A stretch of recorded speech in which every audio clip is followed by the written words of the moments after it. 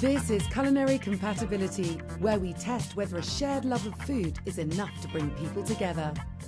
Will meets couples in search of love to see if sparks fly across the dinner table or whether their differences drive them apart. My name's Jack, I'm 25. My ideal dinner date would be someone who's like really hilarious. My name is Cammy. My name's Bern. Somebody pleasant and that's clean. I'm Hayley Sparks, I'm 31. I'm Thomas, I'm 34. We'll see the couples as they interact and get to know each other's quirks. I like doing feminist art. Feminist art. If there's a good chemistry and she's fun, then I'll become a bit flirty.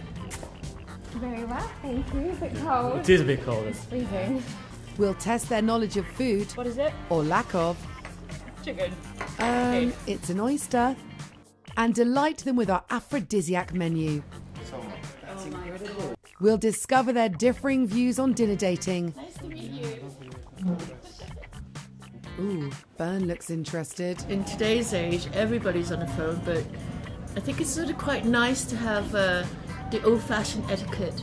You hold your knife and fork the same way, Yes. but you swap. Yeah. So do I.